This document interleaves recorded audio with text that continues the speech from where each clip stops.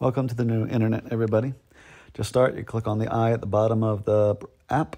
That will open up the comments area for any web page. You can comment. If you click on the login button, you can log in with Google, Facebook, Apple, or your email at the very bottom. Let's say we want to go to a Twitter page, but that Twitter profile has been suspended. You can still comment on that profile, so you could still say what you want to say and have your freedom of speech on the internet, even if others try to stop you. When you hit the button in Safari, you'll see that it doesn't appear. And what happens is you just want to go all the way to the right, click More. Click Edit at the top of the screen after you click that More button. And when you edit it, you can pick any icons you want to be your favorites. So you go down until you can see the new internet icon. On the left-hand side, you click the plus sign next to it.